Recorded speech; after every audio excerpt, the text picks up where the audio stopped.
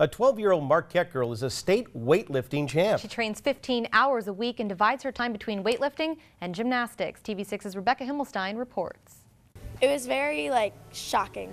I didn't expect it. For 12-year-old Gabby Swajan, weightlifting was never something she thought would be on her radar.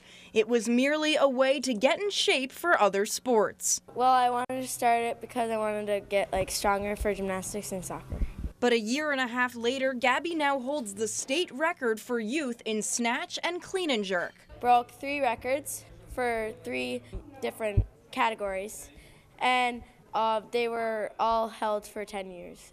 At just 90 pounds, Gabby is lifting more than her weight. She has really grown in her confidence for the sport and the confidence in herself.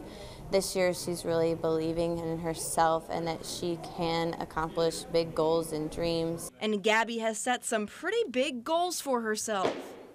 My goal is to win a national title. And after that, well, I hope to be in the Olympics or Worlds. Gabby could definitely be competing in the Olympics. She has the drive, she has the desire and the dedication to come in and work hard every day. And that's what sets her apart, especially in a male-dominated sport. It's not really a sport that most people see girls doing, and I think it's important that they feel empowered and know that they can be strong and accomplish great things. And what keeps Gabby motivated is simple. Just the love for the sport.